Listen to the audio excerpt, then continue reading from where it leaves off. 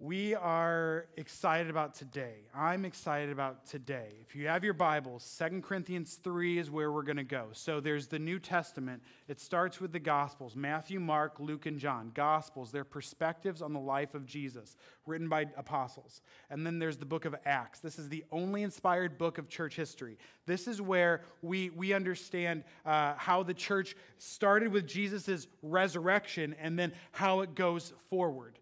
And then there's the book of Romans, which is this amazing treatise by the Apostle Paul that studied in terms of this legal argument about how we have been lost in sin and then we have been justified by grace through faith in Jesus. And then we get into this book, this two little series book to the Corinthians. The Corinthians were, how do you say it? They were the church gone wild, man. They struggled. They were messed up people. They had a hard time figuring out what they're supposed to do and how they're supposed to live. 1 Corinthians is all about, Paul's kind of like, does your dad, you have a dad and maybe he's just, he gets upset and he just like starts telling you, do this, do this, do this. That's 1 Corinthians. Paul's just upset. He's breaking down the gospel for him and then saying, you are out of step with it in all of these ways. And 2 Corinthians is this beautiful book of hope, of joy, of getting to see correction and still things to be corrected, but getting to see this gospel-centered correction occur. And that's where we're going to be today. But first I want to start. So I came to know the Lord on December 30th, 1997. I was 16, a week before I turned 17, and I understood something about myself at that day, in that moment, at that time, and that was that if I were to die, I would die and go to hell. Here's what I understood. I was on a winter retreat. I'm from Michigan. Anybody from Michigan? I'm always wondering, when I speak, I always ask, anybody from Michigan? Besides my parents go to here. They were from Michigan too. What we do is we take our right hand out. If you ever meet anybody from Michigan, this is what they'll do. If they see another person from Michigan, they'll take their right hand out and they'll point where they are from Michigan. Because if you don't know this, Michigan looks like a mitten. Did you know that? You're from Texas, so you're pretty Texas-centric. So you right? It's a nation, right? One nation under Texas. Yeah, I guess, right? I feel like that was mildly blasphemous. Okay. So I'm from right here, and what happens in Michigan is in the winter, it gets cold. Now, what you think is cold is 45 degrees, right? And the rain, it like hits you a little bit, and you're like, ooh, that's chilly. And sometimes you think it's cold. In Michigan, there's this thing, it's called snow. And what it's frozen water that comes from the sky, okay? Have you heard of this before? Maybe you've gone skiing, that it exists. And so we're driving to our winter retreat spot, and it's going to be in a kind of a mountain from Michigan, and we're gonna be there. And on the way there, our driver, 62-year-old man, he's struggling a little bit with the storm that's going on, and the snow and the ice. And I start to have this like intense fear, like, okay, we could die.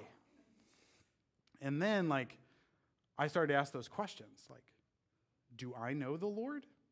I mean, I grew up in church. Like, my mom played the organ at our church growing up. My dad was a deacon. I came out of the womb and they spanked me and I said Jesus, and that's what happened, right? And so I'm in church the day, a couple weeks later after I'm born, and there we are. And my grandparents went to that same church. I grew up in church, but I learned how to play the game, So I would go, and I knew the Bible really well. Like I knew verses and stuff and stories. And when the teacher messed up, I could tell the teacher how they did it wrong. I memorized the 10 Commandments when I was like 7, and then the teacher messed up, and I corrected him. And I was a jerk kid, right? And I knew the stuff. And I could tell you about Jesus, everything about Jesus. I knew about church. I knew the whole deal. And I was lost, like just lost. And when I get to junior high and into high school, something started to develop in me, and it coincided with the time that that when Al Gore invented the internet, right? I'm being facetious there, and I started to develop this addiction to pornography when I was 14, 15, and 16. And this thing just started to take over my heart, my mind, my life. And that's what I started to live in. And so when I'm driving on this road with this 62-year-old man in the middle of the snow and ice on a mountain up into Michigan where I'm going on a retreat, and I start to fear for my life because he's a bad driver, then I start to fear for my soul because I am really painfully aware of my sin. And we make it there by the grace of God. And I get down and I literally did this. I kissed the ground. And then we had our first worship service that day, and I went forward when they gave this invitation. I don't even know what the man talked about, but I know that I needed Jesus, and I was going to die and go to hell if I didn't have him. And so I went forward and gave my life to Jesus that day. And I confessed I was a sinner because I knew in this big macro way, hey, I am a sinner, and I am going to die and go to hell if I don't have a Savior. I need Jesus. And so that day, I gave my life to Jesus, trusted Jesus, came home. I was baptized a little bit after that, and started to walk forward. And here's what I did. While I knew all the stories of Jesus and knew this scripture and knew all the stuff about Jesus, what I ended up doing was I started to think, like, what I need to do is I need to do a lot of good stuff. So I need to, number one, I got to stop sinning. Christians need to stop sinning. Like, you just quit. Like, you get saved, and then there's no more sinning ever. And so I got to do that. And then I'm supposed, you're supposed to, as a believer, you're supposed to read the Bible. Like, there was all this talk of quiet times. And I was like, I'm a 16-year-old boy. Quiet is really hard. So I'm supposed to be quiet. So there's supposed to be quiet time, read my Bible, and then I'm supposed to pray. And so there's like stop sinning, quiet time, prayer, yes, and then do good things. And so I tried it. So I would try to do all those things at once. And what I would do is I would kind of like grip it really hard. Like, all right, I'm not going to sin anymore. And I'd play these silly games. I don't know if you ever played these games. Maybe you're playing one right now where like I'm not going to lie today. I'm not going to lie today. Not going to lie. Not going to lie. Not going to lie. Not going to lie. And I made it 24 hours not lying. And then I lied. And then this massive wave of guilt all over. Like, okay, all right, I'm a failure. Or the one I struggled with most with was just lust. Like you're 17, and I'm like, all right, I'm not gonna think that way. I'm not gonna think of women as objects. I'm gonna think of them as people. I'm gonna grip. Women are people. They aren't objects. Women are people, not objects. Women are people, not objects. And then I fail again, and this massive wave of guilt floods over my soul again. And after a series of months where I am trying hard not to sin and to do the right stuff,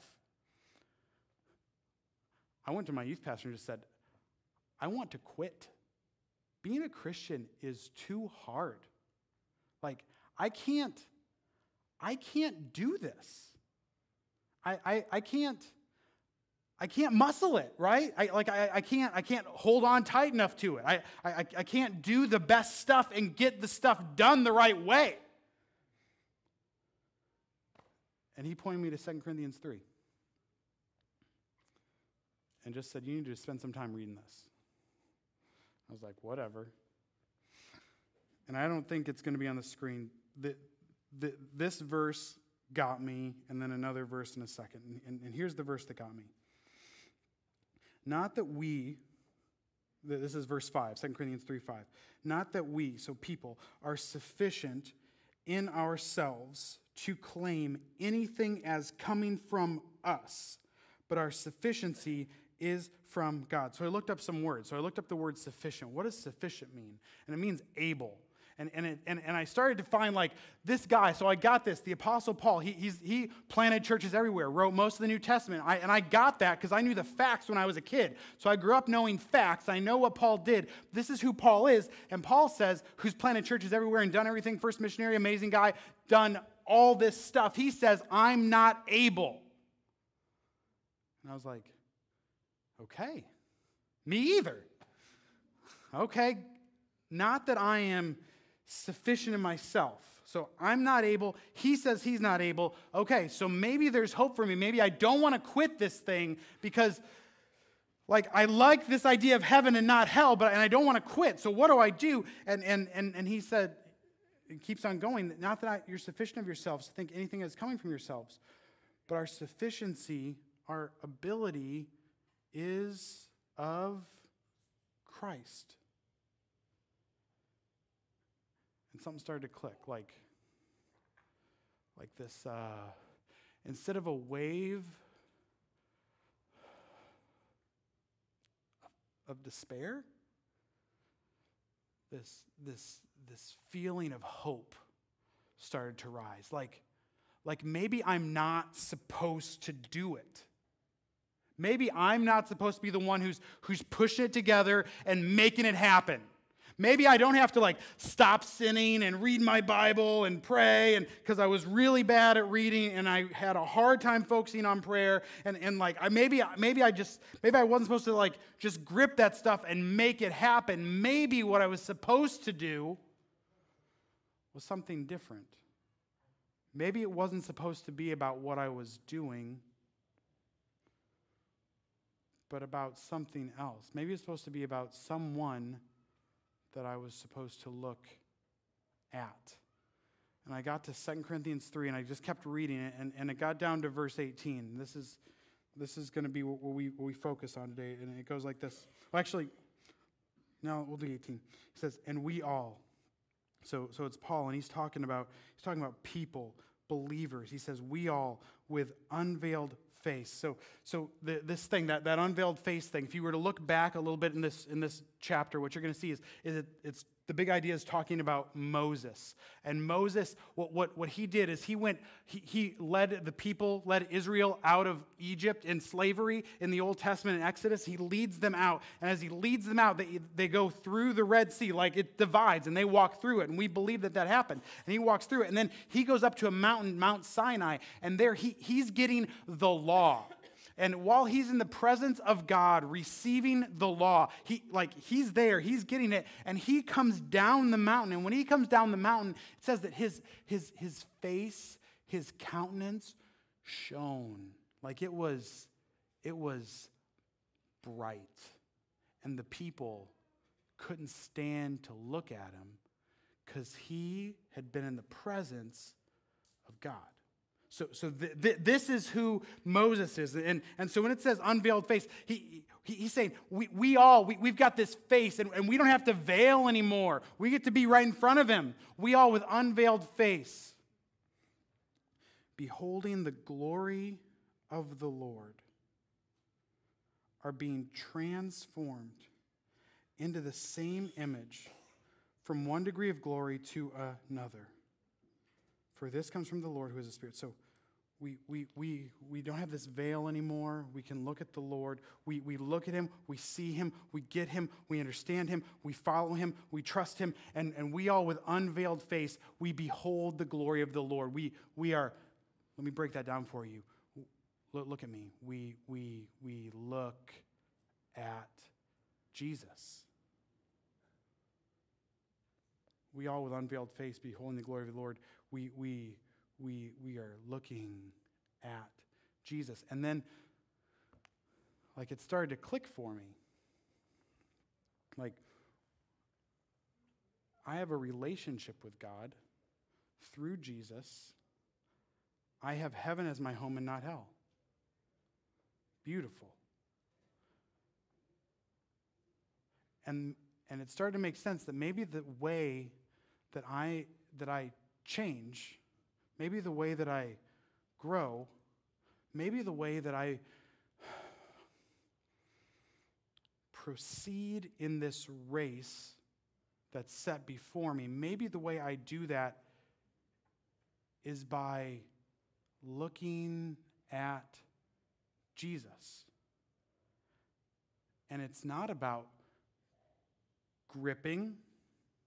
It's not about stopping something. It's not about making myself read it's not about that. Maybe it's about me looking at Jesus. And maybe, just maybe, when I say maybe over and over again, that means definitely. What I mean is that definitely the same way that we are saved from hell is the same way that we grow as believers. And that maybe the same gospel that saves us is the same gospel that sanctifies us. And maybe the thing where we say, I put my faith and trust in you to take me from hell and let me go to heaven. Maybe that thing is the same way that I grow as a believer. And in that thing, that's how I live. And if I live that way, if I focus on Jesus, you know what happens? I stop sinning. Like, I'm not sinless, speedily perfect. Like, don't hear that. That's garbage, okay? But the desire to do that melts away. And I found myself like talking to God, not because I had to, but because, this sounds so churchy, but it's true, but because I got to. Because it was this subtle shift from I'm going to do to I'm going to be. And I get to be in Christ. I get to rest in Christ. I don't have to be spending my time spinning my wheels, pulling all together, white-knuckling it to try to make it happen. I just needed to focus on Jesus, and it happened.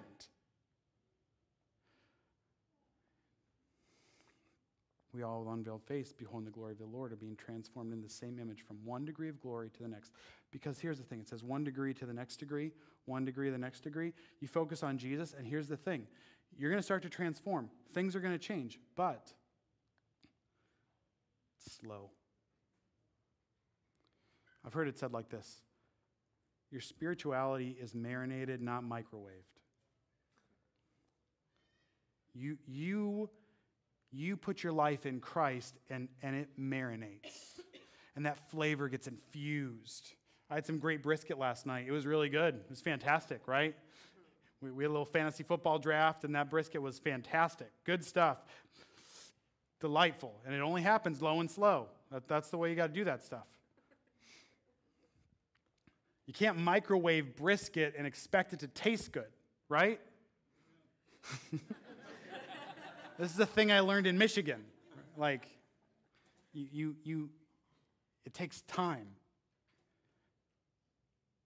Your walking with Jesus takes time. You're living a gospel-centered life is a process.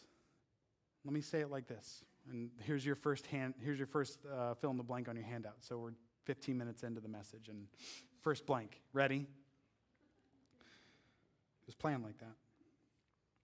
Here, gospel-centered lives are focused on Jesus in the macro and the micro.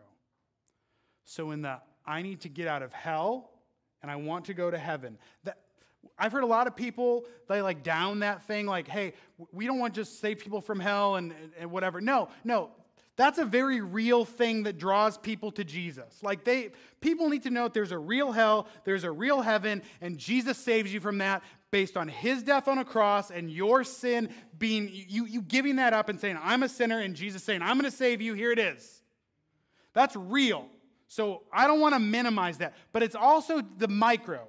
Like every moment of the day that you have, the way that you grow, the way that you overcome sin, the way that you live a life focused on the gospel is by looking at Jesus. Gospel-centered lives are focused on Jesus in the macro and the micro, in the big and the little. In the big, I want to get out of hell. In the little, my kid has been talking at me since 5 a.m.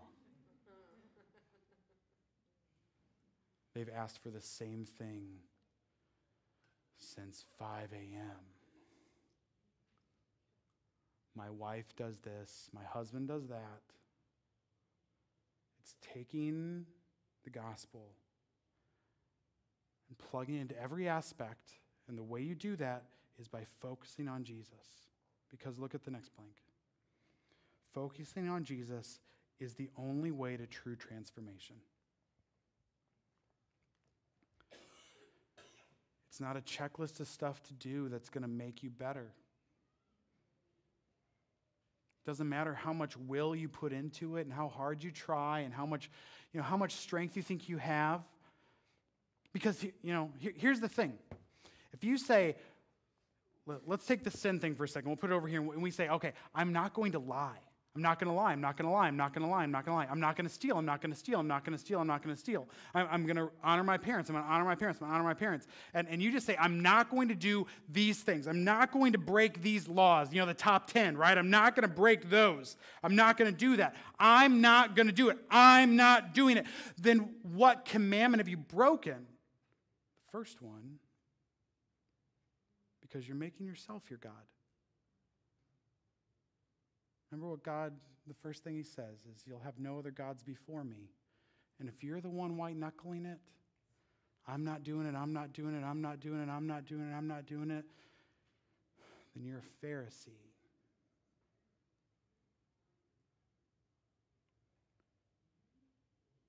It's only by Jesus. It's only through focusing on him that you are truly transformed. This is how Christianity in general has essentially become what a researcher at Notre Dame says is he calls it moralistic, therapeutic deism. So a lot of times what Christianity has become in America, okay, is we want to be better morally. So we are definitely pro-life at CityView. Hear nothing else but that. We are pro-life here. We love babies out of the womb and in the womb. We love them. Yeah, we love that. But here's the thing, and we love it based on the gospel. But there can be a subtle shift where we're going to do the morally right thing, and we're just going to love pro-life for the sake of loving pro-life. And this is what we're going to do. And then we're going to vote Republican, because that's what good Christians do, right? We vote Republican. We listen to Sean Hannity and we vote Republican. And somehow we stray from this, we love babies in and out of the womb because they bear the image of God. We shift from this gospel understanding of humanity to, hey, this is my political stance and this is where I'm going to be, and so I'm morally correct. Now, let me say this. That's who I am. I'm conservative in my voting. That's who I'm going to go after. That's who I go for. That's me. But if I do that without the gospel being the center part of it, then all it is moralism. Do you guys understand? I'm probably offending people. I'm going to get some emails later. This moralistic, it's not about being good. Because you're not. You're a sinner. In your soul, in the depth of your heart, that's who you are. And the gospel changes you, not taking politically correct stands. Therapeutic, we want God to, he's going to make us feel good.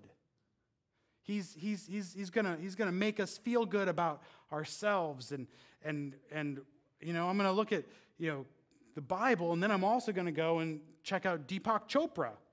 I'm going to get all the self-help I can over here, and because it's the largest book, it's the largest section in every bookstore, right? There's a million self-help books because everybody feels like I got to get help. But Christians, hey, it's not about feeling good about yourself. It's about realizing that you aren't good and Jesus is good, and God sees you as good not because of you, but because of Jesus. Moralistic, therapeutic deism. This is what a lot of our founding fathers had. And so this is why when people say, hey, we're a nation that, we're a Christian nation. I think there are Christian principles that we were founded on, definitely. Don't hear anything else but that. But most of those founding fathers, they were deists. So they thought, hey, we're going to want, God wound up the world, started it, and go. So we believe there's a God, but he's just going to let us go after it the way we want to go after it. And so this is the way American Christianity has cycled down towards moralistic, therapeutic deism, not gospel-centered Christianity. Not lives and churches that are centered around who Jesus is and what he's done.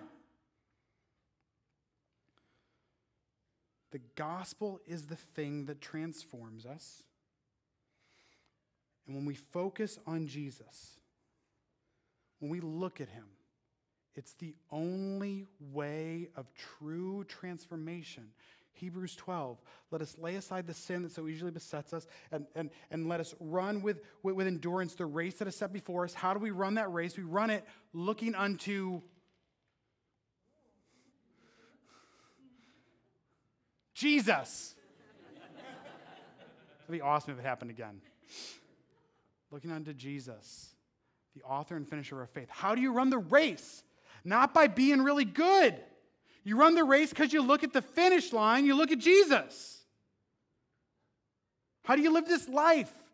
You live this life looking at Jesus. How do I grow as a believer? You grow by looking at Jesus. Here's the thing about gospel-centered Christianity. Look at Jesus. How do I grow? How do I transform? How does it come together? What do I do? What am I supposed to do? You look at Jesus. You look at him. And everything changes. Now I'm aware of sometimes what we need is a little help understanding what looking at Jesus looks like. Does that make sense? So Jason, great. That's very general. Thank you for the general, Jason, so that I can see it in the broad perspective and say, okay, how do I live this life? I always got to come back to Jesus. So gospel-centered Christianity, it's not about I got to share the gospel every second of every day. It's about looking at Jesus. I get that. Okay, very cool. So I get this. That's where I need to focus. I focus on Jesus. All right, but how do I know if that's happening? What we've developed is we call it 6 G's, and what they are, these are touchstones. Do you know what touchstones are? They're not a checklist. Okay, a checklist is, this is like the old Baptist thing. Did you read your Bible this week? Check. Did you go to church? Check. Did you go to Sunday school? Check. Did you go to RA's, whatever that thing is? Check. Did you do Awana? Check. And it was this checklist of stuff that you're supposed to do. And if you did, then we've got fully devoted followers of Jesus. Yeah. Well, they were just showing up at stuff. These are touchstones. What a touchstone is it was used during gold rush days and stuff like that, where they would take a stone and dating back to ancient Greece, and they would take the stone, usually a black stone of I'm sorry, I forget the type of stone, and they would take this metal that they thought to be precious, and what they would do is they would rub it on the stone. If the metal left a line, then that metal was genuine. If the metal did not leave a line, then that metal was not genuine. You're thinking, well, I'm just going to scrape it really hard till there's a line. Didn't work that way. So that's a touchstone. So we've developed 6 touchstones, not a checklist. I just want to be so abundantly clear, this is not a checklist.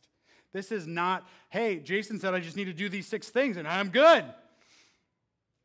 These are 6 touchstones so that you take your life, you rub them against these 6 things, and you see, am I living gospel-centered or not? So here they are. You ready? Number 1, gospel. Ooh. G, gospel. Good job. I bet one of them is God, Jason. You'd be wrong. Here's the question. Am I leaning on the gospel for my salvation? And have I publicly demonstrated it through baptism? Gospel. Am I leaning on the gospel for my salvation? And have I publicly demonstrated it through baptism? You take your life and say, have I trusted Jesus as my Lord and Savior? Am I really a believer? Have I done that? Here's this question. And then there's this next step. And you know, we're Baptists, so baptism's important, but baptism shows publicly what God's done inwardly. So when I'm explaining to kids and students, I say it like this, is that baptism is the outward show of the inward go. So if God has changed you inside, then you just show it outside. And then people get like freaked out because they're going to be in front of people. Oh, I'm going to be in front of people. And then we're going to be baptized. And it's going to scare. I don't want to be in front of people because I don't want to be about me. It's about God. And the thing is, it is that. Like when you're in front of people and you're getting baptized, what you're saying is, I'm not good and I need Jesus. And that, I say this every time we baptize someone. That's the greatest message that I could ever preach. Because this person confesses that they were dead in their trespasses and sins and they needed Jesus. Gospel. Am I leaning on it? Number 2, grow. There's a lot of G words, by the way. Here's the question. Am I seeking to grow in the gospel through belonging to a church and practicing personal devotions? Am I seeking to grow in the gospel through belonging to a church and practicing personal devotions? We've developed these things just based on practical stuff. Like, there's a lot of people who they are Christians, and yet they do not belong to a body of believers. And maybe that's you here today, and you're welcome in this body of believers. Like, you need each other. Writers all throughout the New Testament say over and over again, and really clearly in Hebrews 10:25, that we aren't supposed to forsake the assembling of ourselves together. Why? Because we need each other. I need you and you need me. We need community. I need you to be in my life and you need me to be in your life. And you're like, Jason, not that loud, but I do need you in my life. We need each other in each other's lives because we got to be encouraged because this life is really discouraging. Right? Because bosses are jerks. And maybe you're a boss. And here's the thing. You might be a jerk. And the gospel helps you not be a jerk as a boss. And helps you not be a jerk as an employee. And we need each other. And personal devotion. So here's the thing. Sometimes reading the Bible is hard, right? Like, just hard. If you are having trouble reading the Bible, talk to me. I will be at the next step table, and I will help you find a plan to help you read the Bible. I will usually start with the book of John, because it is awesome. But we will help you. You need personal devotions. And personal devotions at the very simplest levels are reading the Bible, praying. There it is. Number 3, gifts. Am I actively using my gifts as a gospel creation? God's put stuff inside of you. Like he's given you abilities and talents and stuff for you to do, like things that you're good at that no one else is good at. And then he's also spiritually gifted us when we become believers, empowered us to do things that we wouldn't normally be able to do, like leadership is a gift that the Lord has given me that I didn't have before I came to know the Lord. teaching, preaching is a thing that developed for me, but that I was able to do after I came to know the Lord. And you start in infancy and you grow. And if you have trouble with this, you want to figure out how, we have a great resource that helps you kind of get started in this, and it's cityviewchurch.cc/discover, and we help you kind of map out, okay, what's my spiritual gift? What's my personality? Because that's important too. Number 4, here it is, good stewardship. Am I giving what God has given me to participate in the gospel? All right, so there's 3 parts of this, and I know we're running short on time. Sorry, we're going to do it. There's time. Everybody's given the same amount of time. Time. You have time. I have time. We've got time. President of the United States, pastor of CityView Church, Drew Crandall, my 7-year-old son, we all have the same number of hours. We've all got time. You need to steward that time well. If you're playing 40 hours of video games a week, you're not stewarding your time well. Okay? Just saying, get out of your, I was told to stop using the Star Wars pajamas thing. So get out of your Mighty Morphin Power Rangers pajamas, guys, and go do something else, okay? Here's another one, and this is going to be mean.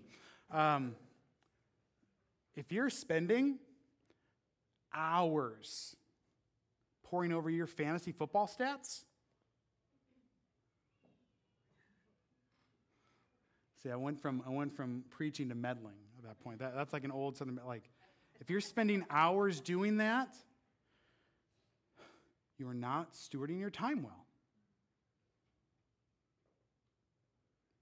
Because here, like, I'll get this, guys will come to me and say, hey, I'm really struggling and I can't do my devotions. I just can't find time. But those are the guys who are winning the fantasy football league and can tell you every stat about every person. And they're also the ones who know everything about the high school football team and the college football teams. Now, here's the thing.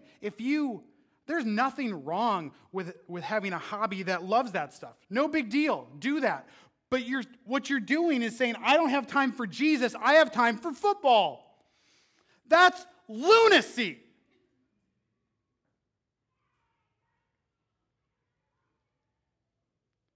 And I'm going to do a fantasy football draft tomorrow, okay? But I'm not going to spend hours on hours. It's just a game. It's for fun. For us, it's for fellowship, to spend time together. You're not stewarding your time well. Time. Talent. Everybody's got some talent. You got something you can do. Isabel over here takes pictures for us. She's taking some pictures. Coral's taking some pictures for us. They're on our website. You see them. David Morton, he's got a talent. He put together our website for us. Thank you, David Morton. It's new and updated. Go check it out. We take talents and we use the talents. Use your talents for God. If you're not using your talent some way to serve the body of Christ, either this one or the broader body of Christ, then you need to. Like, that's what you're supposed to do. And then here, treasure. This is where we get real serious. Like everything else up to this point, even the fantasy football thing, no big deal. But now you're talking about my money?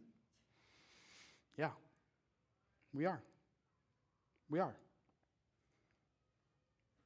Scripture teaches cheerful giving. Now, I would say, personally, the tithe started before the law. So before the law was given to Moses, tithing started.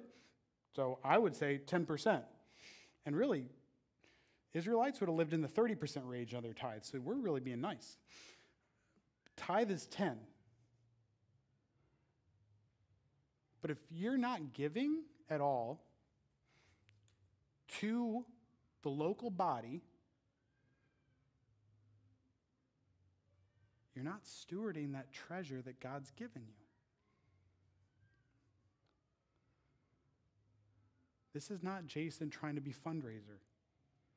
This is Jason as a Christian who's experienced the goodness of God in giving. And what I've realized is that I can never outgive God. Is that no matter what, I can't outgive God. And I'll tell you how it's happened. We'll talk about it in terms of CityView Church. the week before, we sent CityView Alvin. The week before that, we had 118 or 20 people here. CityView Alvin's here. We have 161 that day. Great day. Woo, yeah. Party. We got Killen's barbecue. Everybody's here because, they're eating great barbecue and we're doing something big. Yeah, great day. And then here's what I'm thinking. As a person, as a pastor, as like, okay, well, we're just sending 25 of our greatest people, 25 leaders, great people with their kids. Okay, we're not going to get anywhere close to what we had on the 9th. Okay, well, instead, no, we had almost 140 on that. The Lord's in this. We had almost 140 on the 23rd. So we go from 118 over here to 140 over here. We gave away our best. And you guys are great too, but we gave away awesome people. We said go. We said serve. We said go reach Alvin for the gospel, get together, learn your DNA, go and serve, go and be, go and do that. And we had more people. And the offering was bigger. And we can't outgive God. Period. Now, it's not, hey, it's not some magical formula. If I put $1,000 in, then this week I'm going to get $10,000 out. It doesn't happen like that. You be faithful. Be generous. Be joyful. This is why we try to explain what we do with the money. Because we don't want you to think that, okay, I'm going to buy a plane. We're not buying a plane. We're trying to send people to serve Jesus in the city. We're trying to make Pearland a permanent home for CityView Pearland. And so giving is about us being gospel-centered here. And I'm not trying to get in your pocketbook and say, hey, give us your money. I'm trying to say, give God your money because it's better that way. He does better with your money than you do because you spend too much at Starbucks, Jason. And you buy cars that you can't afford and homes that you can't deal with. And you just want stuff because you just want stuff. God's better with your money than you are. Okay. Off that soapbox. Okay. And let me say that. I'll say this real fast too. We always ask regular attenders and members to give. Because we want visitors to know, hey, you're welcome. You just come and check us out. We want you to know who we are. We want you to know what we're about. We don't expect you to give. But if you are finding your spiritual home, your community here, I'm not ashamed to say there's an expectation. If you go through our members class, you're going to hear it.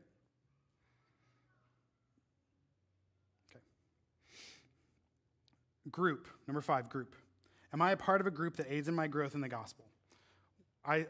We'll reference last week's message. You can go back and listen to that. I spent about 45 minutes on it. You need a group, period. You need people who know you. You can't show up on Sunday and expect you and me everybody to know everything that's going on with you. You can't. Okay. Told you, reference last week. Number 6, here it is, go. Am I actively seeking to share the gospel with others? Are you actively seeking to share the gospel with others? If you take your life and you rub them up against these 6 touchstones, you're going to see if you're living gospel-centered or not. Jason, that sounds painful. Yes, it will be painful. It will be hard because you will fall short. And then here's the thing. You look to Jesus. It's the same answer. You fall short in the way you live, you look to Jesus. You fall short in these touchdowns, you look to touchdowns. Football's on the mind. You fall short in these 6 touchdowns, you look to Jesus. It's about looking to Jesus.